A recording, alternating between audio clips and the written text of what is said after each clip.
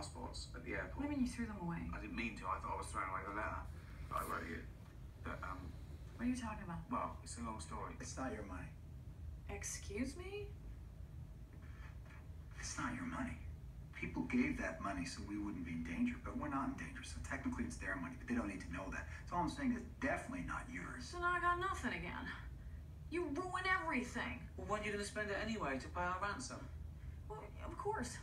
But, like, you clearly don't need it now. You don't care if we live or die.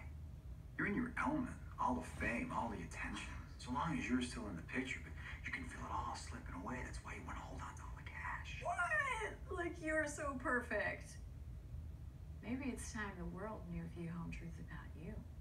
Well, I think they'd learn even worse things about you. I don't care. I think you would.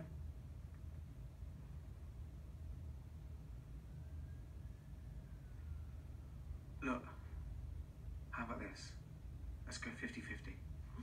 We take our share, get into Ecuador, turn up at the American embassy, say we've been released, you say you paid the ransom, keep the cash. We'll need evidence I paid the ransom. We're the evidence. We were kidnapped and now we're free. They're not expect receipts, are they, from a bunch of Ecuadorian kidnappers? Who did I give the money to? You didn't. You were told to leave it under a bridge because you didn't want to involve the police because they told you not to or they'd kill us, so you just left the money for collection under a bridge. What bridge? What bridge? Any bridge. They'll check. And they'll find no money there because the bad men came and took the money and gave it to the bad men that were kidnapping us. It works.